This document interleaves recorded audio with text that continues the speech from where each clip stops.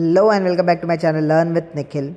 So in this video I'm going to teach you how to draw this three-dimensional figure using Tinkercad. So firstly, this is the workplace on Tinkercad. We'll select a cube. We can change the color from this solid shapes. Now according to the question given, so the total dimension of this figure is 102. This is the length of the figure, that is 102. Height given is 75, and the remaining dimension you can do the math and get all the three dimensions. So according to these dimensions, we can select the block and make it accordingly. So this is 102. The depth of the figure you can calculate, that is 22 plus 35 plus 13.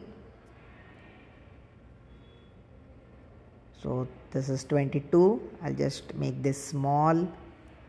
So 22 plus 35 plus 13, that is 70. So the depth of the figure is 70. So this dimension is 70.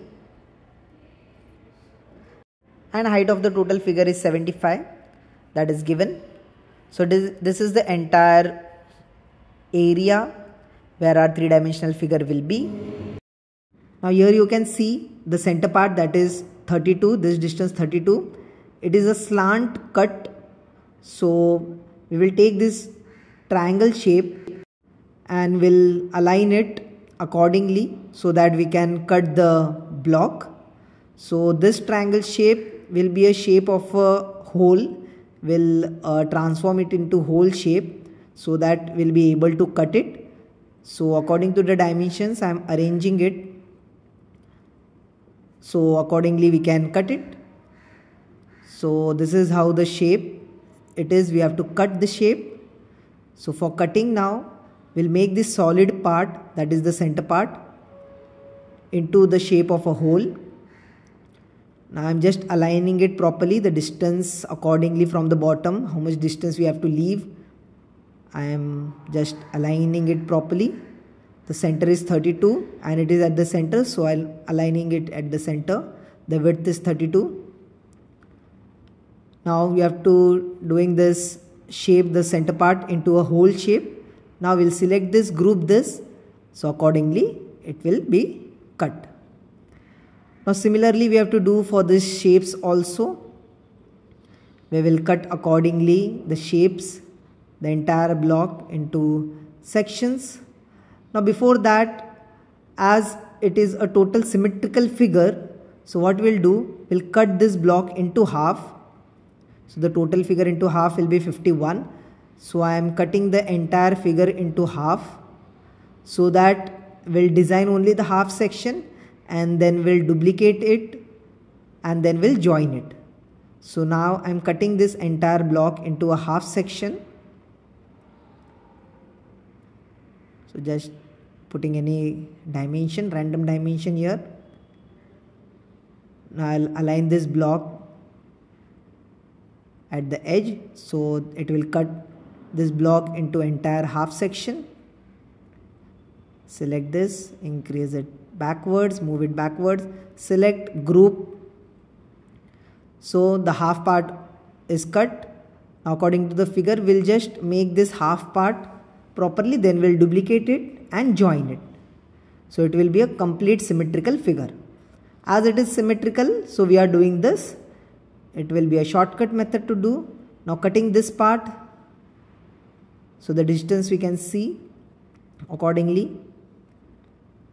This is 75 minus 32. The height we will get, this height is 43. As we have to cut the above part, I am making this 43. Moving it upward from the height, this height is 32. So moving it upward. Here we have to put 32. I have put it 42 by mistake. I'll change it to 32. Just align it at this edge.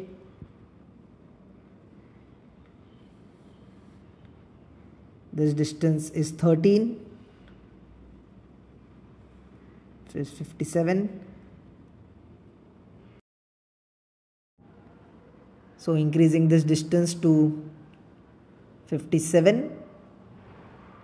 Now you can see it is above at a height of 10, which we had put, that is 47. So I'll decrease this height for 32. This is 32 from the bottom. So moving it downward to a height of 32, we had increased it to 42 by mistake. So this is 32. So I'll put it here 32 and it will be properly aligned. Now as it is a whole shape, we'll group this, so it will automatically cut the shape.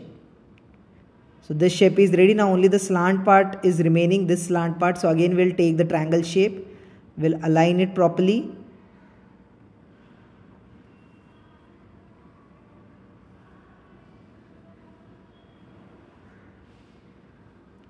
This angle, we'll put it 45 directly. So aligning it and adjusting it, this width is 22. So this is how the shape you have to cut. The height, will arrange it properly. I'm measuring the distance. This is 22. Moving it downward. Grouping this. It is cut, but it is not cut symmetrically. So I'll just move this, increase the height. Move it downward a bit. I'll increase the height. I have to pull this part, move upward, and then I'll move it downward. I'll align it properly. Distance is 13. Just increase this. Okay, and we are good to go. Group. So now as you can see, it is aligned properly.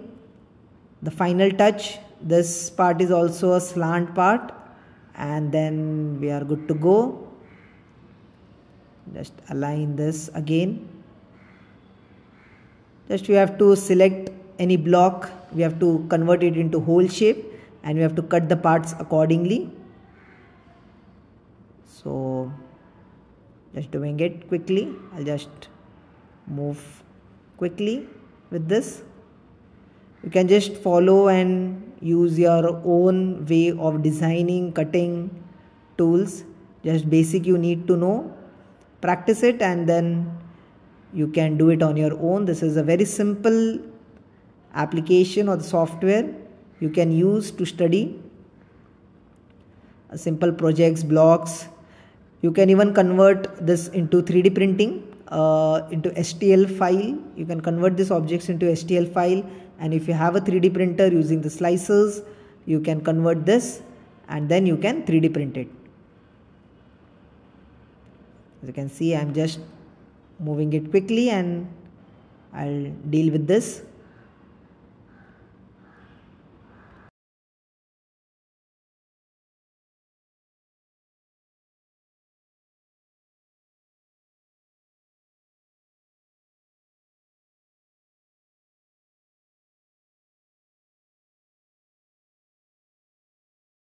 So now you can see this part is cut. Now this is just the half part. Now what we will do, we'll just duplicate this part. We'll just make a copy of this.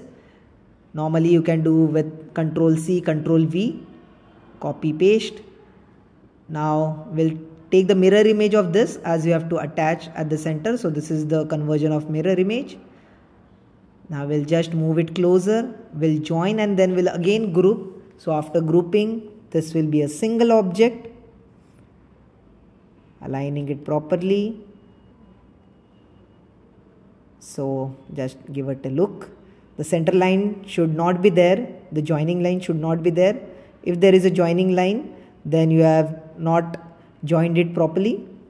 When you group it properly, the joining line will also go. So here you can see we have properly joined this block, and this is now a single block.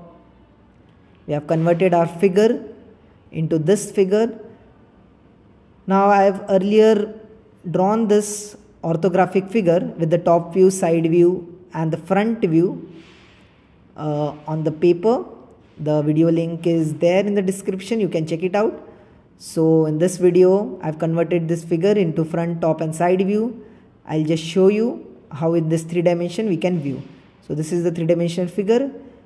We'll convert this into a flat orthographic view. So this is the option, flat orthographic view. Click on that. I'll just switch this. Okay, fine. Flat orthographic view. Now click on the front view. So this is the front view. You can see, you can compare with the video. You can see there are no hidden parts. The slant line is also looks straight in the front view. Now moving towards the top view. This is the top view.